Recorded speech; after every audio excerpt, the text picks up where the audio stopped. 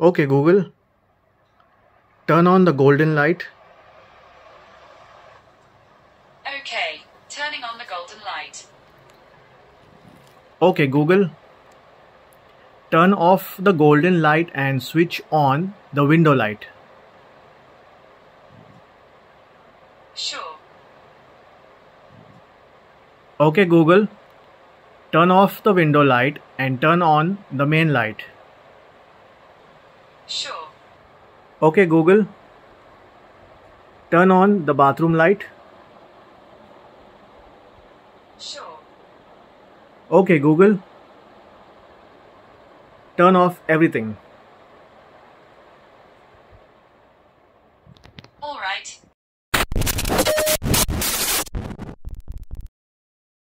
Hello, salam, namaste, adab, sat sri akal, kem cho. Did you just see what I did? I installed a new home automation system in my room with which I can control the lights and the fan. All this through Google Assistant. So you'll wonder that I must have called some high profile electrician and I must have done some rewiring and I must have spent a bomb. But no, that's not the case. I spent a very little amount of money and installed this all by myself. So what all things do you need to install this? Let's check it out. So what all do you require? A wire, a good quality tester, a tape, screwdriver, wire stripper, nose plier, screwdriver. None of this. All you need is just a good quality wire, a good tester, and the smart switch. So friends, here's the box. It shows it's a 4-node switch. Works with Alexa as well as with Google Assistant. It shows a price here which is 4,999, but don't worry, you'll get at a 25% discount. It's a totally made in India product, and this side the company has given the QR code to download the app to use with this product. So now let's see what's inside the box. Very simple. It's a small cute little 4-node switch with 4 connections. So we'll connect a fan here and 3 lights in the other 3 ports. You need to connect the neutral here and the phase here. These wires will then go into the respective manual switches. So let's see how to install this. Safety first, need to switch off the MCB before working with the electricity. Never take chance. Now that we have switched off the MCB, let's open this board.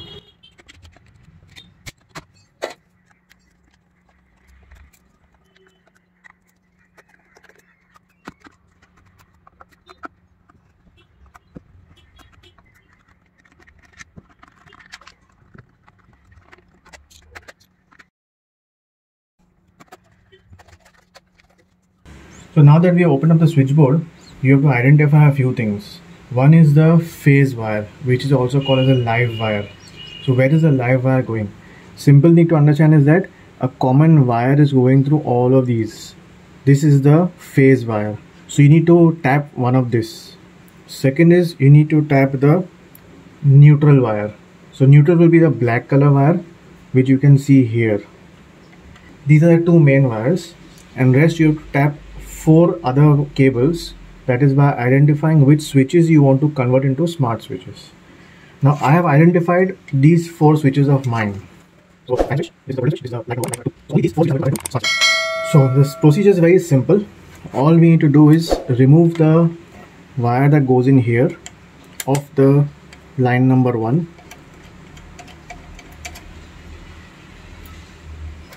Okay, and you need to put it into number 1 of the switch. 1, 2, 3 and 4, as you can see here, and this is the neutral, this is the phase or the live wire. So I'm going to fit number 1, the switch number 1, which I have termed as, into this number 1 switch. Okay, switch number 2 for me is this one here. Of course I'm touching these wires after making sure that they are not live.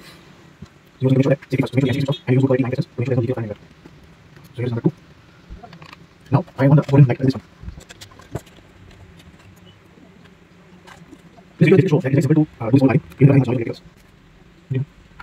So there goes number 3, and finally my fan. Now this video is just to show you that it's very simple to install this smart switch. You don't need any electrical background knowledge or anything as such. It is just like plug and play. Okay, so 4, 3, 2 and 1 all are fixed properly. Now what we need to do is we need to connect these wires to the respective switches. So we need to connect these wires. So the coding is such that the black is switch number 1, brown is switch number 2, red is 3 and orange is 4. So these go into where we have removed them from. So which was switch number 1? This one. So we put this into switch number 1. Down is switch number 2. Red is switch number 3. And finally, orange is switch number 4 as a fan. Now that all 4 are plugged in properly, we will now move into the most important parts, that is the neutral and the phase wire. To connect the neutral and phase, you need to get 2 small wires like this. I've already cut them to correct size and already shaved off the top part. I'll fix them here now. So one goes to neutral, one goes to phase. It's better to have a black colored wire for neutral, but since I don't have a black color wire, I'm going to use red only, but it's better to use black so that it's easily identified later on. So fix this here. Live goes into live.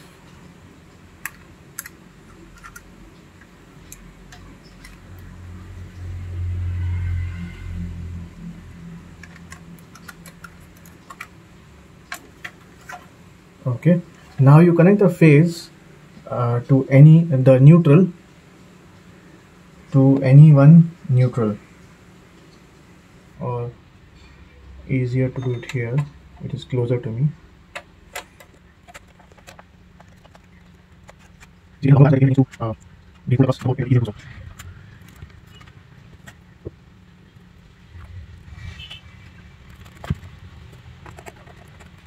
Now is the time to fix the live wire, that is the phase wire.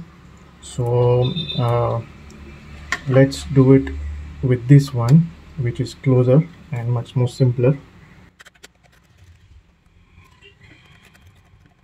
So our circuit is now complete. Now we'll switch on the MCB to see how it works. Okay, so let's switch on the power.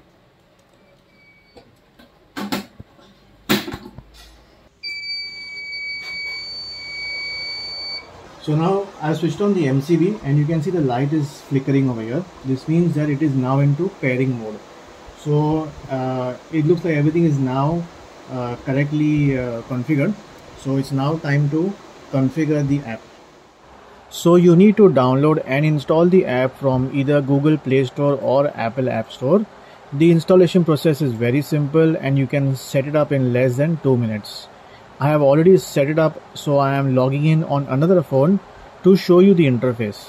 You will be asked to provide location access, and you can see here there are 4 switches.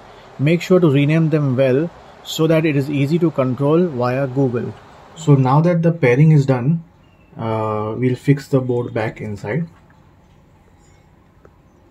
Now this is called as a retro switch. The reason why it's called retro is because it's so small, it can fit into any of your switchboards. You don't need to make any changes to your switchboard. So just to be on the safe side, what I've done is I switched off the main power, and now I will fit this in the board because safety should always be the first priority.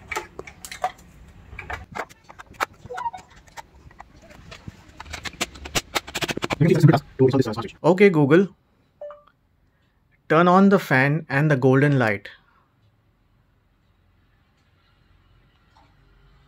Sure, turning on 2 switches. Okay Google, turn off everything. Okay, turning So you see how simple it is to install a home automation system. It's no rocket science. Now, if you like the video, give me a thumbs up and share this video with your friends. If you have any questions about the product or any installation queries, do give me a message in the comment section below and I'll be glad to assist you. See you again in my next video. Till then, take care and stay safe.